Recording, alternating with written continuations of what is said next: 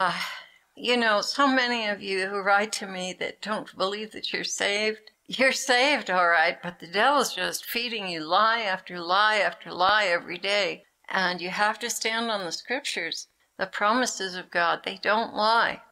If you've confessed your sins, you've asked God to forgive you, and you're doing your very best to lead a holy life, and you've given him your life, and you're not disobeying him, you're living according to his will as you understand it. He's living through you, he lives in you, and you are saved. That should never, ever be something that you question. That should be something you just know for a fact that you are saved.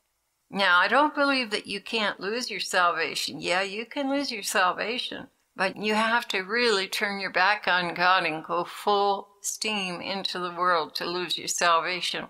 And even then, he's going to try and get you back because he loves you so much. So, always try to stay encouraged. Never give up on God.